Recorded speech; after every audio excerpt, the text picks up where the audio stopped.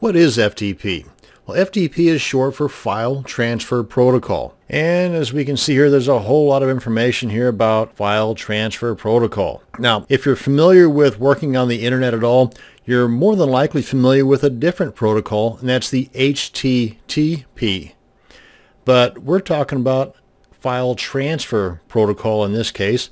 And just kind of scrolling through this, there's a lot of information in here, and I got to tell you, 99% of it, most of us will never ever need to know. Look at it like this. FTP is like a bridge between your computer and your website on the internet. Now, on one side of that bridge is the server where your website is. The other end of that bridge is your computer, or what's also called the client side of that bridge. Now, there are lots of programs or software that can be used to transfer the files across that bridge. Now, some of those programs or software are free and some are not. But you really need not look any further than your own internet browser, like Chrome, Safari, Internet Explorer, or Firefox, to kind of test out this FTP software. Sticking with this bridge analogy, the browser method is just a one-way bridge. In other words, in most cases, you can connect to the server, but can only download from the server to your computer.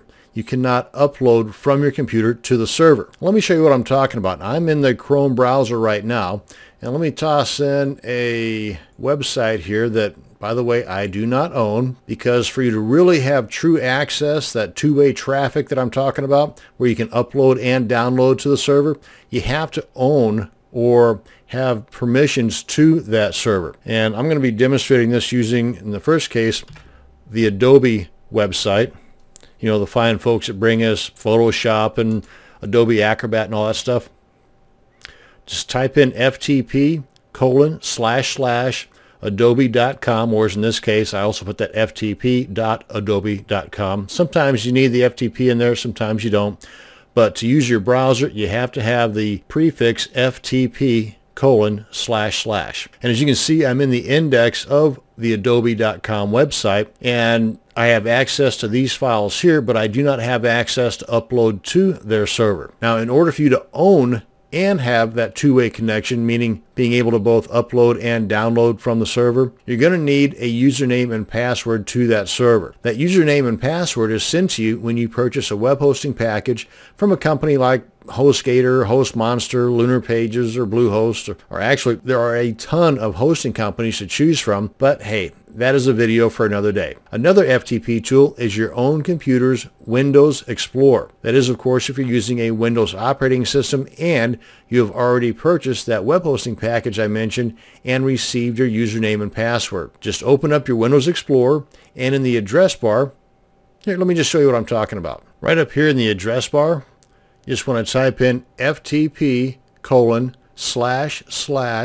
So far, that's the same as it was when we used the browser tool. But now you want to type in the username that you have received after purchasing your web hosting package, the @ symbol, and then the domain.com, kind of like this. And again, this is the username that you received from your web hosting package, and then the domain name. And then you simply hit the enter key or that arrow, and it will then open up a box asking for your username and password. Again, that was sent to you from the web hosting company. Then you have that two-way access where you can both download from your server and upload to your server just by simply dragging a file from your computer into this area here. It will automatically be uploaded to your server, or you can drag the file from this area here, which is your server online, and drag it to wherever you want it to be downloaded to on your computer. Now, using your Windows Explorer as an FTP tool has one major downside, and this is the deal breaker for me.